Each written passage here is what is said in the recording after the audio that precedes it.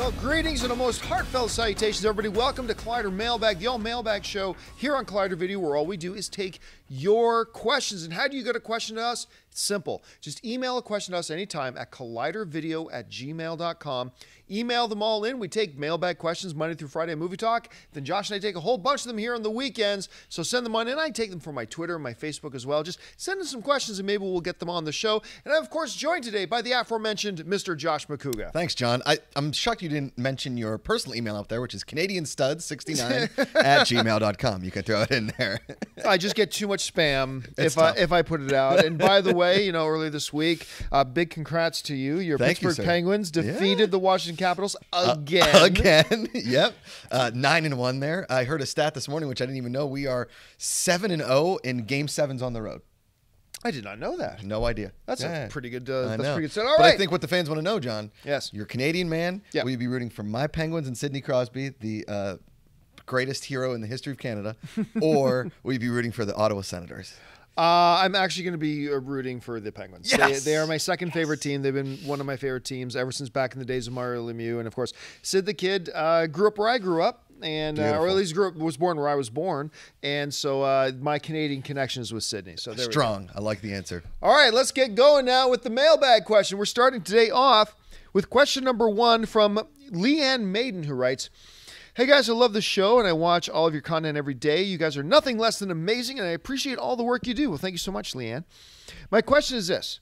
It seems that recently we have seen an influx into the kinds of content that is adapted from books or novels. Things like Game of Thrones, American Gods, 13 Reasons Why, Big Little Lies, and so on. I'm interested in knowing, how does a studio determine which books it will adapt? How do they determine how much influence the original creators have on the work when it's translated to the screen? And what are some of your picks for a movie or a story that you would love to see on the big or small screen? Well, I'll start with the last part of your question. I've been saying this one for a while. I've often been asked over the years, a novel I think would do great as a movie adaptation, and that is Shogun. Now, they turned by James Clavell. They turned it into a television miniseries, which was great, I think back in the 80s or something like that.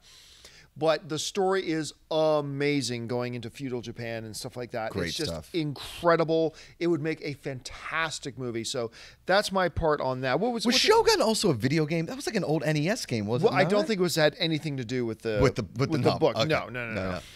For me, it's simple. There's a book called Bound by Honor. It's about Bill Bonanno, who was Joe Bonanno's son, who was Joe Bonanno was one of the first original crime mafia bosses in New York, one of the first 5 families, and his son Bill was in the mob and got out and wrote a book about it, and some of his stories are unbelievable. I don't know how you make that into a movie, but it would almost be like a Goodfellas. It's pretty impressive. Now, as far as the question about like how do like either studios or networks determine which novels they'll adapt, I mean, they just look at the story and say, will this lend itself well to a big screen adaptation?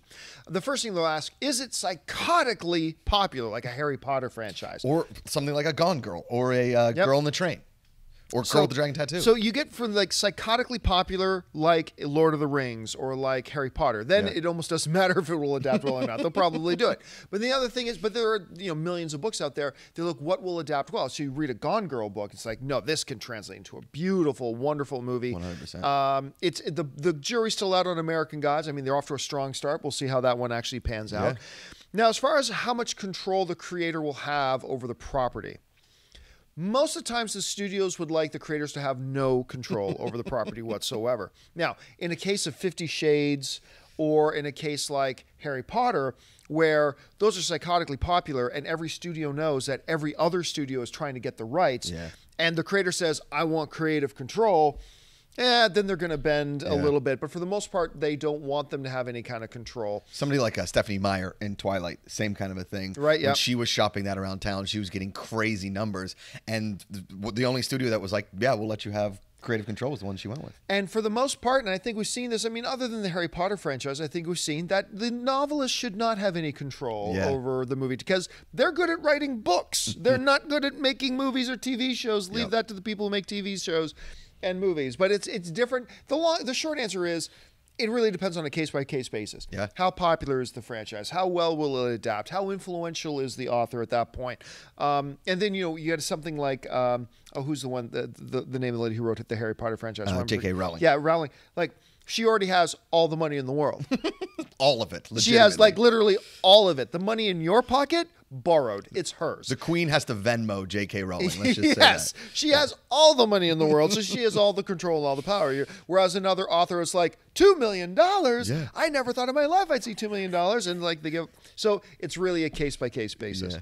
All right, let's move on to the next question. The next question comes to us from Gerardo Yepes, who writes, if Kylo Ren was only just beginning his training at the end of Episode 7, how did he successfully raid Luke's Jedi Temple? I don't think Snoke would ever risk himself doing that, and Kylo, even with the help of the Knights of Ren against Luke and his Jedi? Nope, not buying it either. I tend to think that there was another before Kylo, definitely a Force user who could match Luke. Maybe Benicio del Toro's character. What does the Council think? Well, as one of the members of the Jedi Council, I am just a guy. I can point the problem with the question is this, and there's an error in your question. You're asking if Kylo's just beginning his training at the end of Episode 7. You misinterpreted what Snoke said. He did not say, I need to begin Kylo's training. I need to complete his training. His training was not complete. So there's a huge difference to that. So when Snoke at the end of The Force Awakens says, get Kylo Ren and bring him to me, I need to complete his training. He doesn't say, bring Kylo to me. It's time to begin his training. Right. Because if that kid had never begun training, he'd be the most powerful Jedi the universe had ever seen, considering he's already stopping blaster bolts and all that kind of crap. So the question is a little bit flawed right there, but it's funny I bring it up because this isn't the first time somebody asked me something like that. It's like, how did Kylo just begin his training at the end of The Force Awakens? The answer is that, yeah, it's all in the wording. That's a misunderstanding.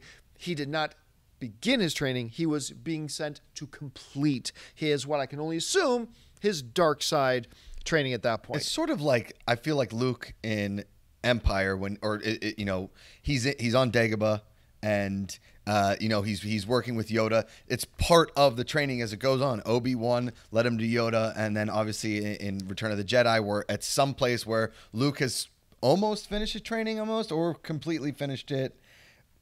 But with Kylo, I never thought that it was like he begins his training. It was more like, you have come this far, but you can't go farther yet because I still need to finish your training. Yeah. All right, we move on to the next question. The next question comes to us from Jared, who writes, hey guys, thanks for taking my question. I was just wondering your thoughts on a possible Warcraft sequel. What are the odds, and would you even want to see one? Did you even get out to see the... I did. What did you think? I know you were a big WoW guy back in the day. Huge World of Warcraft fan, yeah. The stories are of legend, what you would do playing WoW. I was never a fan, so I went in this kind of a little bit skeptical, just based on the trailer and all the motion capture and everything. I thought it was actually a pretty good movie. Personally, I don't really... It's not like on my radar, like, man, I can't wait to see another World of Warcraft. It did okay. Critically, it was liked. It wasn't like, oh my God, we need to see another World of Warcraft. I don't see it happening in the very near future at all. What do you think? I was actually a fan of the Warcraft movie. You know what? I'm going to bring up... I need to get the final box office numbers here. Based on production with all that mocap, you have to imagine that... But I believe it ended up being a little bit profitable. It was. It actually made $433 million worldwide. Yeah. But... it only made $47 million North America. Right, that's really tough. So overall, it made $433 million. That does push it into the profitable category because the production budget was $160. So you're probably looking at needing to make about $390, $400 to break even. So at $433 million worldwide, it definitely was a profitable movie for the studio into the tens of millions of dollars. So it was profitable. It was not warmly received wasn't super warmly received by audiences, and certainly wasn't warmly received by the critics. I enjoyed the movie. To me, I had a little bit of the same sense of the first time I watched Lord of the Rings, Fellowship of the Ring, because I grew up reading The Hobbit and the Lord of the Rings novels. And when I watched that first movie, oh man, I was like, I feel like they have taken me to the Shire. Like, I just remember that. That movie blew my mind. Oh, yeah. And overall, it's just super I saw that quality movie 4 times in the theater. Yep. Nominated. I loved that movie. Nominated for Best Picture. Yeah. Actually, only 2 trilogies have ever had all 3 films in their trilogy nominated for Best Picture? Can you name the 2 trilogies? Godfather? The Godfather? And I'm guessing... No, because Two Towers didn't get nominated. Two Towers did get nominated for Best really? Picture. So the Godfather trilogy and the Lord of the Rings trilogy, Wow. all 3, Godfather 1 and 2 won Best Picture. The third Lord of the Rings film won Best Picture. So anyway, there you Pretty go. impressive. So when I watched Warcraft, as somebody who played a hell of a lot of Warcraft, Warcraft 2, World of Warcraft, Warcraft 3, I played them all. It did the same thing to me. I felt like, oh my God, I'm in Azeroth. Okay. Like I really felt like I was taken there, and that is a huge thing for like connecting to the nostalgia factor. Right on. I thought some of the action was great. I thought the design of the orcs was wonderful. I like the orc sociology, if you will, at that point. But look, absolutely was not the movie I hoped it would be. It certainly didn't become the video game movie that was going to crack open the floodgates and let video game movies enter into a new golden era. It wasn't that at all. But I believe there was enough people that liked it, and because it was profitable, I think it might do even better next time. I think we are going to get one. Okay. I think we are going to get one. When and I would do you want see one. it? 2019, 2020? Probably 2020. Okay. I'm going to guess 2020 at this point. All right. Let's move on to the next question. And the next question comes to us from Arnazin Ilo, who writes, "Hey guys, longtime fan of the show since AMC, just a tech enthusiast." Oh, great. "I would like to know why you guys think most movies are not shooting entirely with IMAX cameras. We've had movies with some scenes in IMAX, but Infinity War will be the first to shoot entirely with IMAX cameras. Isn't this just the next evolution in the technical arena of filmmaking, much like we thought 3D was going to be?" Yeah. I mean, you might be better suited to talk about this because you are a visual effects guy and you know a lot about all that kind of stuff. But for me, I would imagine the cost of shooting on the IMAX cameras is so much so that it may detract from actually putting it in a non-IMAX theater, thus almost making it kind of a moot point. Do you know what I mean by that? Yeah. Like, I think a lot of moviegoers are like, it's $22 for IMAX. I could still just go see it in HD and it still feel the same to me. Yeah. Okay, historically, one of the big reasons why it was a real pain in the ass to shoot with IMAX cameras because one camera is not like another. So you can get a camera this big, but IMAX cameras were like the size of your pickup truck. Yeah. I mean, for a while. I mean, if you ever watch some behind-the-scenes footage of like The Dark Knight, when Christopher Nolan shot some scenes in IMAX, and you look at the behind-the-scenes footage of him trying to work with an IMAX camera. Crazy. It was a pain in the ass, and it was incredibly expensive. And the film you had to use, my God. The film you had to use at the time was ridiculous. So it was just very cost prohibitive, but also effort inhibitive at the same time. Now, the other problem is the only time you can really take advantage of seeing something in IMAX is if it's on an IMAX screen. Right. And there are only a finite number of IMAX screens in the country. So therefore, the demand, if you will, for IMAX content has a hard ceiling. It has a limit to how much demand there is because there's only so many IMAX screens. Now, times they are a-changin'. Like IMAX and this camera company called ARRI, ARRI for any of you who are interested, they have recently started developing new digital IMAX cameras that are smaller than their predecessors have been. Still large, but small. Still large. And there are still I believe there are only 24 film IMAX cameras in the world. I think there are only 4 of them in existence. Or sorry, 24 of them in existence. Okay.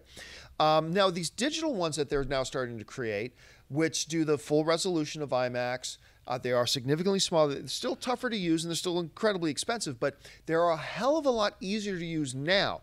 The reason that they could shoot, the new Avengers film in IMAX is because... And Inhumans, which is coming out on IMAX and then on ABC. Are they shooting that in IMAX? The first 2 episodes are going to be premiered for 2 weeks on IMAX screens and then goes to TV. Oh, so, well, there you go. Yeah. The reason they can do that is because ARRI and IMAX have made these advancements to shrink them up. So this might lead to more people using them, but again, there's a question of why use them.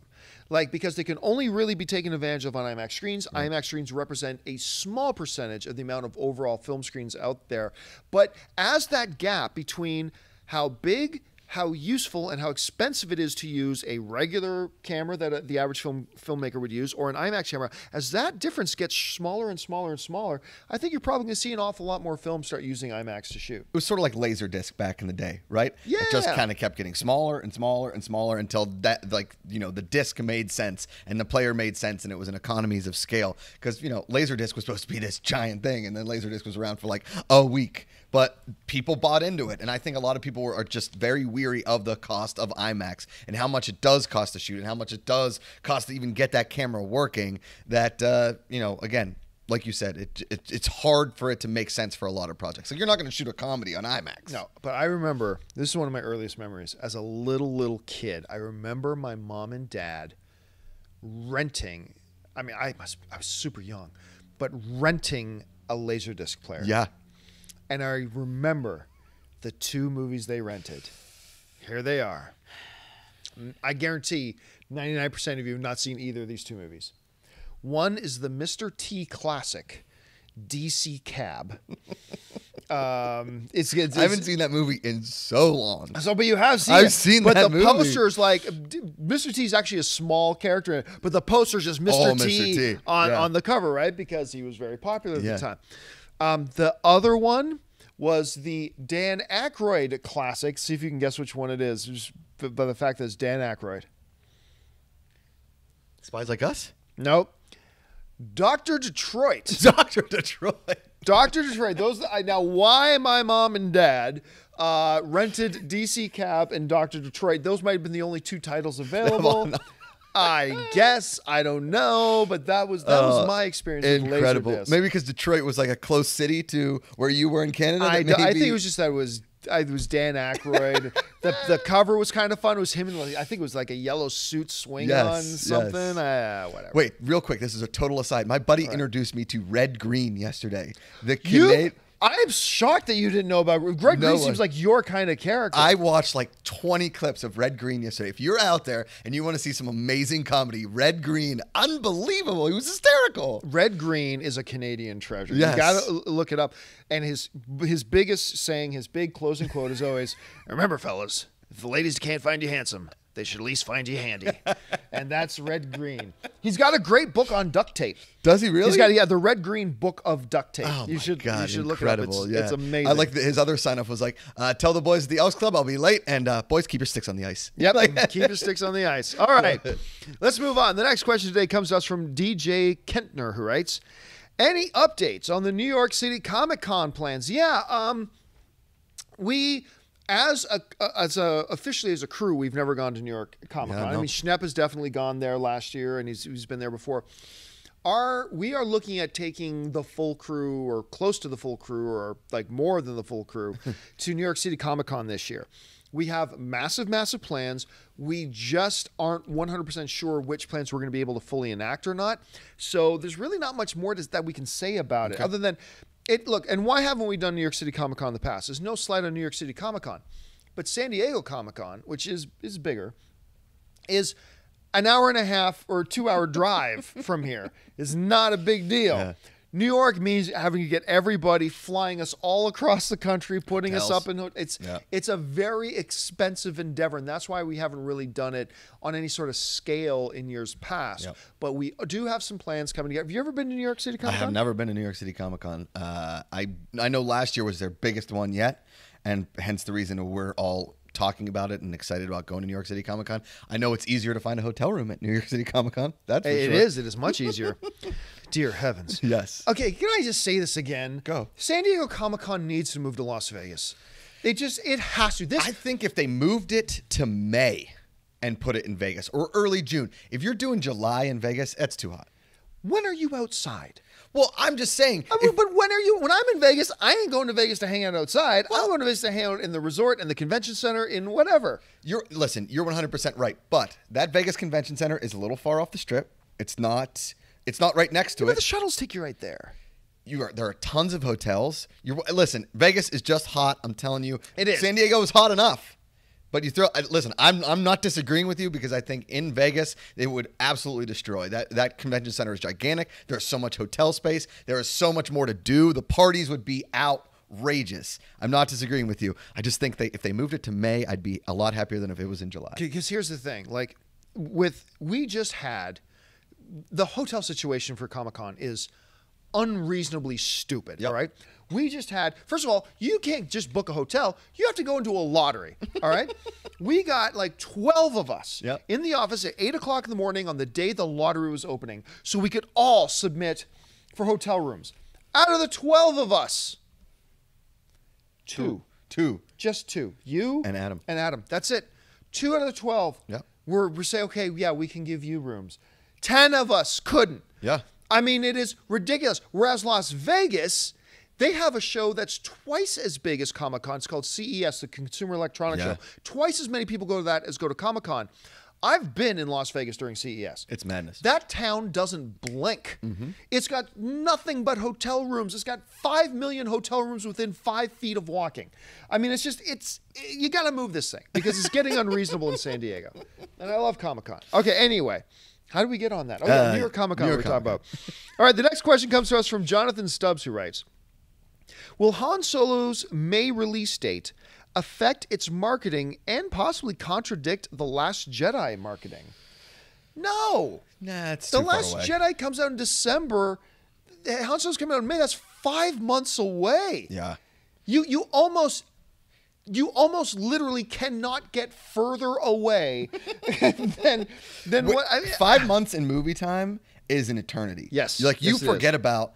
I mean, what Guardians of the Galaxy Volume 2 was last weekend. In 3 weeks, you're going to forget that it was in theaters when it was in theaters. Do you know what I mean? Yeah. The movie, especially with the blockbusters, the turnover is so much so that every weekend your brain is just being washed and then repurposed into another movie. Yeah, I mean, like it's 5 months away Yeah, from it. yes. I Yeah. mean, let's put this in perspective. The Last Jedi will have been out on Blu-ray for almost 2 months by the time Yeah. Han Solo comes out. So no worries about it at all. It's perfectly Winter's fine. past, spring is almost finished. You're into summer, for Christ's sake. Yeah, we're perfectly fine. Yeah. All right, James David Settle writes, Star Blazers or Space Battleship Yamato, any news? I've heard nothing.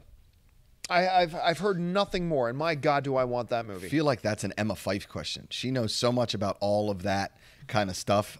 She is an animation, all that kind of. She is a master of all of that. I don't know much about it, so I'm siding with you on this one, John. Yeah, Star Blazers is my all-time favorite anime. Probably. Is it really? It is. I used to love that. I still, as an adult, I can watch episodes of it today. Wow. Okay. Now I know there was. I think Japan. There was a Japanese live-action version of it. Was highly questionable. I mean, they did some really cool works with the effects, but all it really did was make me even more hungry to see a North American version of it. So I am dying to see a Space Battleship Yamato, awesome. AKA maybe they call it Space Battleship Midway instead, or just call it Star Blazers and everybody will be fine. I am dying to see that movie, but I have not heard. I mean, we heard some news about. Could you describe it to me in like 30 seconds? Okay, so basically speaking, the Earth starts getting attacked by this unknown alien race. And the way they're attacking us by sending these radioactive asteroids that just slam into the Earth that slowly starts to poison the Earth with radiation. Okay. Mankind then moves further and further underground, but they've gone as deep as they can go. And they have 1 year until the radiation poisoning seeps down to where they are. What? So then mankind gets this mysterious message from this princess somewhere out in the galaxy that says, I have a device that will clean your world. The trick is you've got to get to me and get back within 1 year. Whoa. So what they do is the scientists, they go and unearth the old battleship Yamato, the old World War II battleship. Okay. And they retrofit it into a space battleship. So you have this Sounds battleship incredible. that flies into space, and they have to fight their way through this aggressive alien race all the way there, get at the thing, and get back in time. That sounds incredible. How has that not been a movie yet? It almost sounds like a trilogy. No, this could be a trilogy. Yeah. Just getting there could be one movie, getting halfway back, getting back could be the second movie, and then The final finishing war. off the war. Now, in the TV show, the war finishes off before they get back to Earth, and that's all fine. But you can change things, I'm telling I you. love it. That sounds Sorry, incredible. spending too much time on this. No. I'm very passionate about Star Blazers. All right. Just rip off your shirt and you have Star Blazer tattooed across your chest. Jesus, Campea. Next question comes from Jared Nicholas. What movie are you looking forward to the most this year, other than Star Wars, of course? It was funny. Earlier this week, we talked about the big blockbusters coming out in the summer. Yeah. Look, I'm very, very excited about Dunkirk. I was just going to say, that last trailer for Dunkirk blew my mind. Yeah, no, it's amazing. That movie's going to be great. Yep. I can't wait for it. I'm very excited about Baby Driver, the new Edgar Wright film. Yeah. Lucky Logans, I believe looks incredible. Obviously, super excited about Thor Ragnarok. Yeah, I'm that very was fun. excited about. I'm probably most looking forward to Wonder Woman. Yeah. At this point. I mean, Wonder Woman, I think, is going to be the movie of the summer. It's going to be what everybody's going to be talking about, especially going into Comic-Con. People are still going to be going to see it. For me, weirdly enough, and it comes out in 2 weeks, is Rough Night. I know that movie looks stupid, but that last Red Band trailer really made me giggle. And it's something about girls doing, like, I loved Bridesmaids. I loved Bridesmaids that was movie. so good. I'm hoping that this is like Bridesmaids. It almost looks like a Bridesmaids meets Weekend at Bernie's. You know, something just so silly. It really intrigues me because I love all the cast. You rarely see Scarlett Johansson in a comedy. The girl from Workaholics, Jillian Bell. Yeah. And the girl from Broad City. I mean, it's a really good cast. And of course, Kate McKinnon. Kate McKinnon's in there as Australian well. accent. Yeah. So, Rough Night. Here's the funny thing. I mentioned this on Movie Talk the other day. This is one of those rare situations. Because quite often I'll say, I bet this movie's going to be awesome, but the trailers have not worked for me. But that's okay. The trailers have been bad, but I still think the movie's going to be awesome. This movie, Rough Night, is a very, very rare opposite thing of that. I've got a feeling this movie isn't going to be any good. Yet, Okay. The trailers are awesome. I have really liked the trailers. Yeah, okay. So I'm very curious to see how that movie turns out. All right. All right, the next question comes to us from Tyler Adams, who writes, wasn't there supposed to be another South Park movie made by now? I mean, I thought that was part of the deal of Interstellar getting moved over. You are remembering that correctly. Actually, there were a couple of properties in play there. You remember Warner Brothers wanted to stay in the Christopher Nolan business. So some studios traded some rights. Interstellar could go here, whatever. And then I believe a Friday the 13th franchise was part of that deal. And South Park. Okay. Now, just because a studio, though, acquires the rights to make a movie doesn't mean that means they have plans to make the movie. Yeah. And maybe they say, hey, we'll get it. Maybe someday we'll do it. But that doesn't mean, oh, we got the rights to the movie. That means start rolling the cameras. We're going to make a movie. No, I mean, lots of titles are owned by studios that will never see the light of day. I do think we're going to see another South Park movie at some point. But here's the thing. Not until the show ends, at least. Weirdly enough, have some insider stories from a lot of South Park. A buddy of mine worked with them for 8 years. What can you tell us? Yeah. Well, I'm going to break it down. They were very, very disappointed with the movie making process. They were exhausted after Team America World Police. Oh, they hated it. Hated making that movie. it. They were obviously a fan of making Bigger, Longer, Uncut. Basketball, I still think, is an underrated comedy. Weird, very, very weird movie, but fun. They are just totally soured on the movie making process. And when South Park goes into production, they are in production for all of 15 to 16 weeks. I mean, they make the show the week of, they animate it, they write it because they want it to be as topical as possible, and then they are done for the year. The guys are they are rolling in money, and they don't need to make a South Park movie. If anything, when the series ends, if it ever does end, because, I mean, Comedy Central would be dumb to end it because that is their flagship, and that will always be their flagship. Maybe they'll make like a series-ending movie where the kids are grown up or something like that. I don't know, but I don't think you'll see a movie again for a long time. I think I remember I was so pleasantly surprised by Stick of Destiny. Yeah. Did you play that game or at least watch any of the game? No, but I just heard so many people say that word. It makes me laugh. It's so funny. Okay. That game is hilarious. Yeah. If you have not played, and now they've got a new game coming out. Really? Because Stick of Destiny was basically based off of Game of Thrones kind of stuff, and that series of episodes they had that were Game of Thrones centric. Amazing. So they built a game around that. Now they have a game coming out that still all the South Park guys, but movie franchises. Awesome. Superhero movie franchises. That's so good. And I cannot remember the name. Well, Cartman plays the coon. Yes. His character. What's that? Fractured Butthole. Okay. And if that's as good and as big of a hit, I mean, we'll see. But you're right. The biggest thing to keep in mind about why there isn't another one is that the South Park guys really don't like making movies. And that's why we really haven't seen a Book of Mormon movie yet. All right, last question of the day. And this one comes from Paul Reaper, who writes, where do you see the MCU in 5 years? I mean, do you think that Chris Evans, Robert Downey Jr., and Chris Hemsworth are still a part of it in 5 years? No. I definitely don't think Robert Downey Jr. is a part of it in 5 years. Chris Evans, maybe. But man, he really keeps trying to, get like an indie film off the ground or something like that. It's weird to think where it will be, because that'll be after Infinity War 2. Sort of almost like a bookend to the entire franchise, and who leads it going forward, who takes it over. There's enough Marvel characters. There's just not enough that are as well known as an Iron Man or a Captain America or a Thor or the Avengers. That's a really, really tricky question that you got to imagine that Marvel has something in place. Disney has some sort of plan in place, right? You think, but I'm going to go on a limb and say this. I think all three of those names are still involved in the MCU come 5 years from now. Okay. Yeah, that's not to say that I don't think one of them might take a 2-year break or whatever. Sure. But it all comes down to this.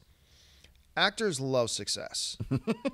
Actors. Everybody loves success. Who doesn't love a good success story? And I go back to this. Remember, Robert Downey Jr.'s contract was running out. It was going to expire. Mm-hmm. And there was that whole thing. I mean, it was practically a daily topic on Movie Talk for a while about what's he going to do? What's going to happen now? Robert Downey Jr. is going to leave and blah, blah, blah, and all this kind of stuff. And then, what was it called? The Judge? The Judge happened, where Robert Downey Jr. got his first taste in a while, his first taste of him making his own moves without that Marvel company, right? And it was terrible. That lemonade had no sugar. No sugar at all. That did not work out so well. And all of a sudden, talks between Robert Downey Jr. and Marvel heating up again, and he signed a new multi-film deal. Yay! He's not surfing in Malibu. He's back at the studio making movies. Yes, he is. Yeah. And I think we're all very happy that he did, because 100%. That dude was born to play Tony Stark. 100%. Chris Hemsworth now. Let's take a look at Chris Hemsworth. He did a very, very good movie called Rush. I thought it was fantastic. It was a wonderful movie. Yeah. Did not do so well. No. Then he gets the big leading role in this kind of espionage tech world thing, Black Hat. Gonna be a big hit, right? Bomb. And it bombed. What was that movie? It came out the same time as that movie with Johnny Depp, with when he was the face. Oh, that's right. I think was it Deakins who directed that? Yeah. I think it was Deakins where he's like called? He gets taken and he becomes the computer program or something like that. They both came out the same time. And that was almost as bad as Black Hat was. Frequency. Was that the name of it? No. Frequency is the name of the... No, that's the one where the guy talks to his son in the past or in the future that's right. through the radio. Transcendence. Thank you, fact checker Jonathan. Transcendence is what did that. And then he got a kind of co-starring role in that National Lampoon's Family Vacation 2 or whatever the name of it was. Yeah, that was brutal. That did not get well received. Nope. Did not work out so well. Okay, so now guess what? I don't think he's going to go anywhere. No. Then let's look at Chris Evans. You point out yourself, he's tried to get these smaller things going, and he's done some good stuff, but nothing that has caught on to any commercial appeal. Yep. And I think what's going to happen is Marvel and Disney know people love seeing these actors in these roles. These actors are going to figure out our audience loves seeing us in these roles, and they just need to adapt a George Clooney philosophy. George Clooney's philosophy with the movies he makes is simple. It's one for them, one for me, talking about his audience. Yes. I make one movie that's for them, Ocean's one 12. movie that's for me. American. Yeah. Then one for them, one for me, one for them. And I think if these guys adapted, and it sounds like Chris Hemsworth seems to have that kind of philosophy right now, but he's realizing the for them stuff is not working out so well. Or sorry, the for him stuff is not working out so well. I think that you need to adapt that philosophy. So Robert, you want to make other movies, Robert Downey Jr., that's cool. Don't make a Marvel film every single year. Just have every other year you do Marvel film and keep another year where you can focus on a passion project that's yours and you do. But it just seems like it's best for the studio to keep them around. It seems like it's best for them to stay around. Agreed. No, I think all the points you're making are very, very on point. No pun intended. I think that you're silly to punch that gift horse in the mouth. I still have no idea what that saying means. But you first of all, the phrase is not punch a gift horse in the mouth. It's look the gift horse in the mouth. Look the gift horse in the mouth. My bad on that one. In my world, it's punch the damn gift horse. But, you know, we know Thor is one person. We know Iron Man is one person. Don't ride the wave. Don't hump that gift horse in the mouth. Don't hump That's it. wise words, kids. Yeah, they got meal tickets. I mean, keep on them. Exactly. All right, guys, that'll do it for us today. That's all of our time for now. But don't fret. We will be back again tomorrow for our Sunday edition of Mailbag. You guys can join us then. I want to thank my co-host today, Mr. Josh Macuga. Josh, where can people find you online? At Josh Macuga on Twitter and Instagram. Collider TV Talk every Monday. And The Josh Macuga Show on YouTube. And you can find me humping gift horses in the mouth on Facebook and on Twitter, simply at John Campea. Special thanks to Jonathan behind the camera. And thanks to you guys for joining us. Don't forget, subscribe to this YouTube channel. Keep you up to date on everything we got going on here at Collider Video. And don't forget as well, our show, Awesome-tacular with Jeremy Johns. New episodes air every Friday on the Verizon Go 90 network. Check that out. So, for all of us here in the studio, thank you guys for joining us. And until next time, bye-bye.